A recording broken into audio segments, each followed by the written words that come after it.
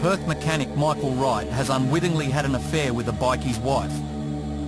He wants out, but the woman, Jacqueline Hinchcliffe, is obsessed with him.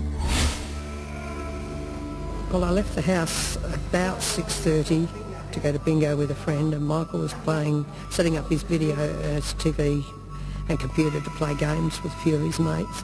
And I said, behave yourself, and don't forget to eat.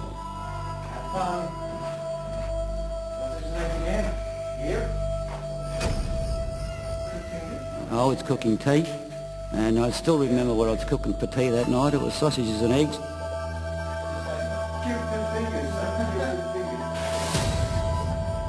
And the front doorbell rang. Before he went to the front door, he made sure the recorder was switched on. Now I looked at the CCTV and I didn't see anybody.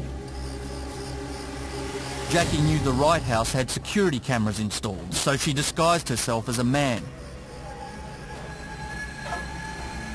Michael recognised her straight away. Hey, Jan, hold it. Fine, what do you want? You.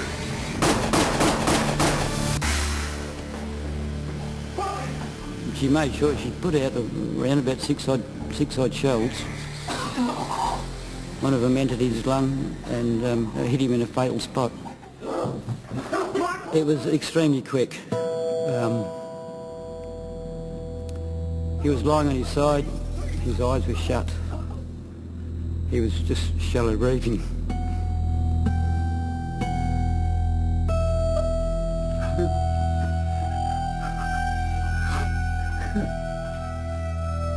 And then he just stopped breathing.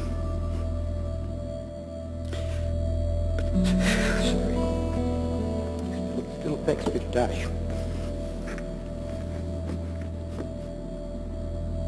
Yeah, but not very long at all. Probably a few minutes. He didn't appear to be in pain.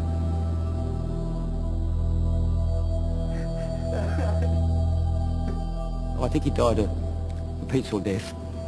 I'm pleased about that.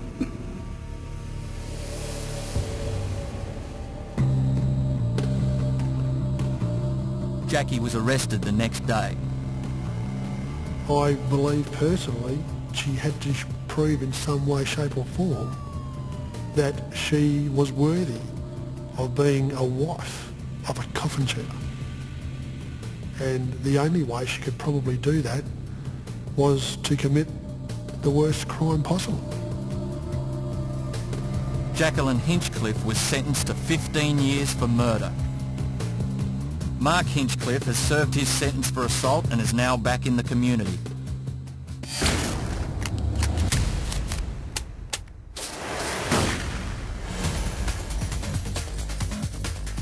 Back in Sydney, even the comparatively glamorous world of Stephanie Roman, violence and heartbreak were never too far away. Her relationship with Bandidos president Rodney was starting to unravel. Monk was going out without her, rubbing shoulders with Sydney A-listers. He was even snapped for the social pages, beaming next to Amber Petty, Princess Mary's bridesmaid. Hawks wasn't meant to be out that night, and he said he wasn't going out. Then he went out, and then there ends up being this picture in the paper the next day about him with Amber Petty, and yeah, he got in trouble. Monk had also started bringing his work back home. I do remember the first time I saw the gun. What the fuck is that? Hooks knew that I didn't like guns in the house. You promised me you'd never bring a gun. Fuck you. It was just getting too much. Like, it wasn't glamorous anymore. It was starting to get really heavy. You know, he was getting in more in angry moods. He wasn't wanting to go out as much.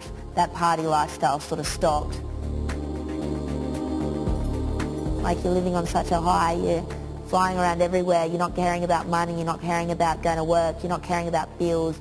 And comes a time when you think it can't go on like that. Kind of goes, what goes up must come down, doesn't it?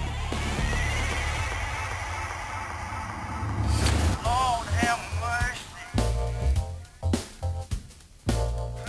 What Stephanie didn't realise was that Hooks was under enormous pressure. The Bandidos were constantly involved in bloody turf wars. One of the biggest occurred just 3 hours up the road. At stake was control of the multi-million-dollar drug trade in one of Australia's premier wine districts, the Hunter Valley. It all started with an attack on local Bandidos Sergeant-at-Arms, Ian Melder. Ian Melder is a huge man in anyone's imagination and built like the proverbial brick shithouse. Whilst he was riding along the main road near Abermain, a four-wheel drive has moved up alongside him. A second car carrying reinforcements followed close behind. Of course, they realised that if they got hold of this fellow at the side of the road, 3 or 4 men were probably not going to be enough.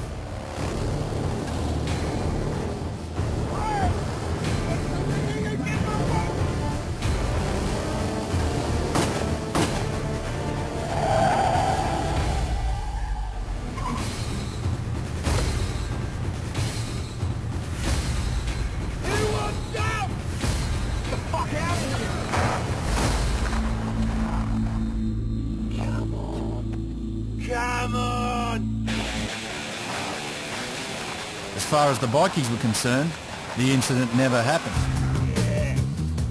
Melder later on denied that having occurred, which is not probably all that surprising for anyone to investigate these things.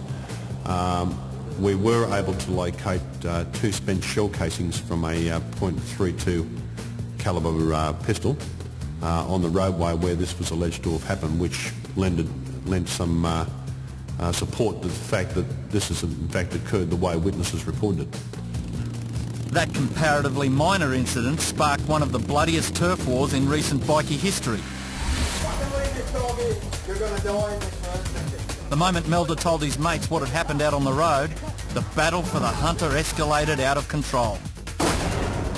And later, from parties and penthouses to gunfire in an inner city laneway, Stephanie comes face to face with her lover's brutal world.